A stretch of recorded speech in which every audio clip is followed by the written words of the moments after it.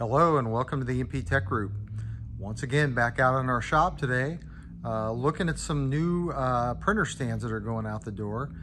They're new, but they're actually a continuation. We've been making these for one of our customers, and in this case, we take our standard, 2-shelf printer stand that'll hold 2 Zebra printers or whatever manufacturer printers. We tend to use a lot of Zebra, and we put a keyboard tray, keyboard mouse tray on the front of it.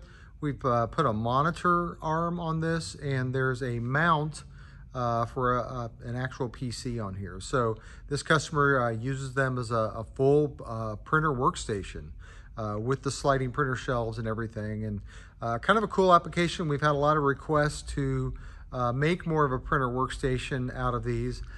We like this solution because it takes our off-the-shelf printer stand, and in our shop here, we can just bolt, drill and tap some holes and bolt some extra things to them.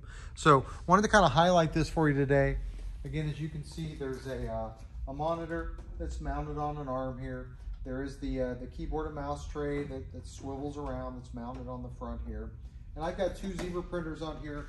And again, you can still use these to slide out, to change media, to do whatever you want to do, particularly the one on the back or on the bottom here. They slide and work just like all the other printers.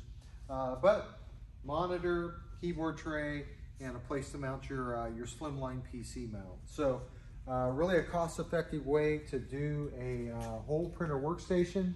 A lot of customers have taken one of them like this and then put 2 or 3 more stands next to it. So you could gang 6 or 8 printers together with one PC, have a nice workstation that's compact because the printers are all in a line. And again, a really nice solution that we put together for a customer. Wanted to share it with all of you and see if it wasn't something that could help your operations as well. As always, www.emptechgroup.com is the best way to reach us. Thanks for taking some time to look at our video today.